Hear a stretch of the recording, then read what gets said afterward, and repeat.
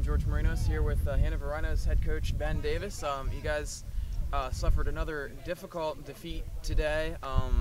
Really strong defensive effort for you guys, though. Talk about the effort of your defense shutting out their offense today, first of all. The defense did all I asked of it. It never complained, it never bitched, it never moaned. It did everything I asked of it.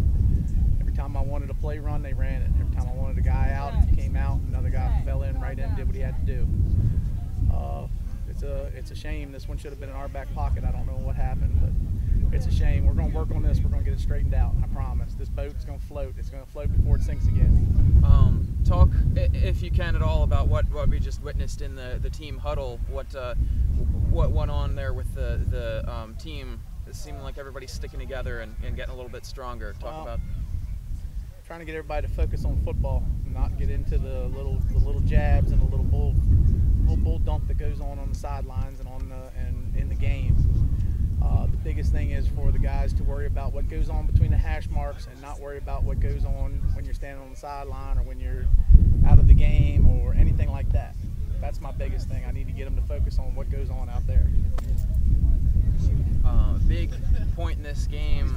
You guys had driven into the red zone a bunch of times and weren't able to come up with any points, and then you guys have a field goal opportunity there, and it was kind of a little bit of a jailbreak there in the middle. What happened on the field goal opportunity?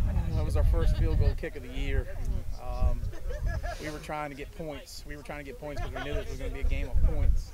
So we were hoping to go up 3-0, and it just backfired on us. It's my fault. I called it. It's my fault. Is that something that you guys are gonna work on and hope to get better at in the coming weeks? Is the protection schemes on field goal? Yeah. I'd love to get that in. If I can get more guys to practice, I'd love to get that in. Talk about the red zone offense today. What kept short-circuiting you guys inside the 20-yard line? Man, I don't know. Just little things, little mistakes. People not finishing routes. People forgetting their routes. Protection sometimes breaking down. It just didn't work. It just didn't work at all. All right.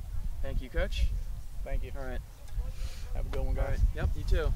See you on Wednesday.